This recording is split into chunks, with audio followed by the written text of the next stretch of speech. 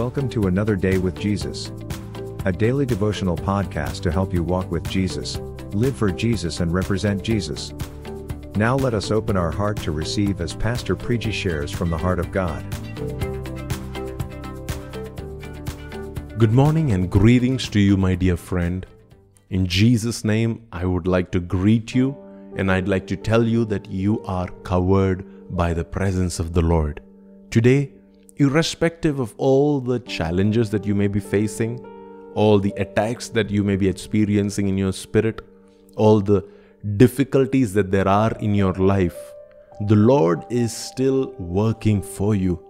The Lord is still making sure that you will come out on top. You will have victory in every step. You will have answers in every situation. There will be no circumstances, no challenges that you are faced with today that doesn't have some beautiful purpose behind it. God knows how to make all things work together for the good, for the benefit, for the blessing of those who love Him. Let me tell you the story of John the Baptist. This was a man who faithfully, fearlessly, and very loyally served God. And the story goes on to say how he got beheaded by King Herod. And that's also not because he did something against Herod. He was preaching the word of God. He was telling him how bad his sin is, and because of which his wife was really upset with him, and ultimately Herod's wife made sure that John the Baptist is beheaded. And you and I would read that story and would think, that's it. Nobody is going to talk about John the Baptist now. Nobody is going to worry about this guy anymore. Let me read another scripture for you. This is Luke chapter 9 and verse 9. The Bible says, this is in fact Herod speaking. He says, I beheaded John.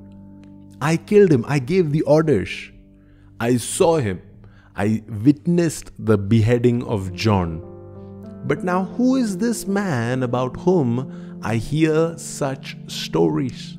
He was in fact referring to Jesus, who was now doing greater things than what John had done. And Herod was confused. He was thinking, how is it that the same grace that I witnessed upon John is continuing to manifest in my nation, in my city, in my people?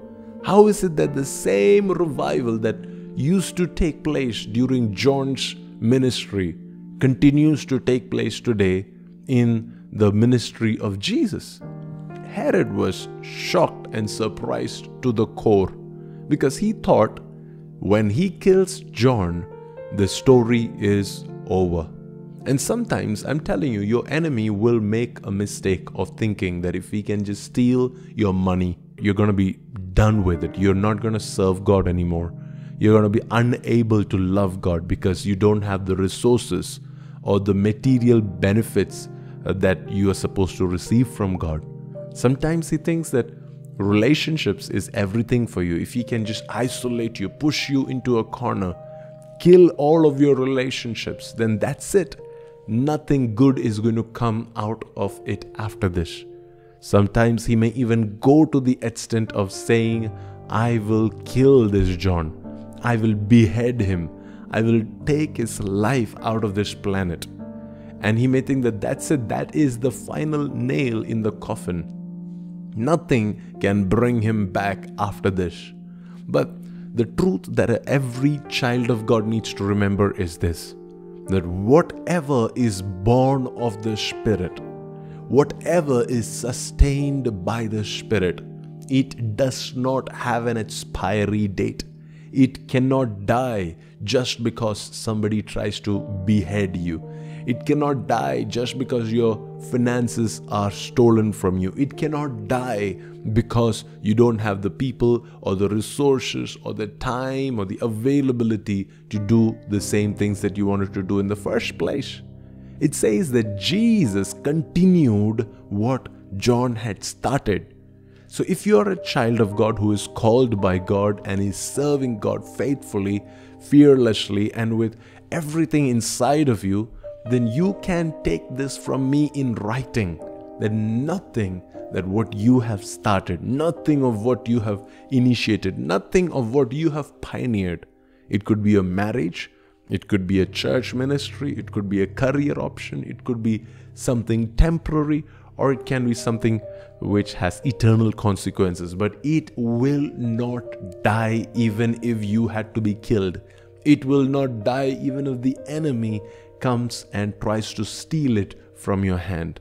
The Lord will raise people that can sustain what you have started. And there will be a growth, there will be a multiplication. In fact, it is going to cause a confusion in the enemy's camp. And the enemy would be calling conferences to check. We had killed this guy. We had destroyed him. How is it that he is still able to have an influence in our city? We had thought that this is going to be the last of him. How is it that there is still worship arising in his house? How is it that there is still prayer happening from this person's private chambers? We cannot seem to find a way to stop this guy from serving God. Even if we kill him, he still continues to serve God. And in fact, Herod was so mesmerized and astonished by this fact that the Bible says Herod, he kept trying to meet Jesus because he wanted to see, how is it that a person that I killed is continuing to have his ministry grow in this nation even after he died, even after he is no more here? How is it that his work continues to be carried on? Now that's crazy. But may that be said about you, that even if you die, your work will not die. May every investment you make today, may it outlive you. May every word you speak today, may it live longer than you can ever live. Because whatever is born of the Spirit and is sustained by the Spirit, that does not have an expiry date. It doesn't expire when your resources expire. It doesn't expire when your physical body expires. What you sustain in the Spirit will be sustained for all eternity. That is an encouragement for you. Do not give up. Don't look down on what you're doing today. And may the Lord cause His grace to shine in each and every area of your life. God bless you. Thank you so much for tuning in. We hope you are encouraged by today's podcast. To know more about Pastor Preji or other resources you can avail, or to receive help in any specific area, connect with us at pastorpreji.com. We wish you a Christ-filled day ahead.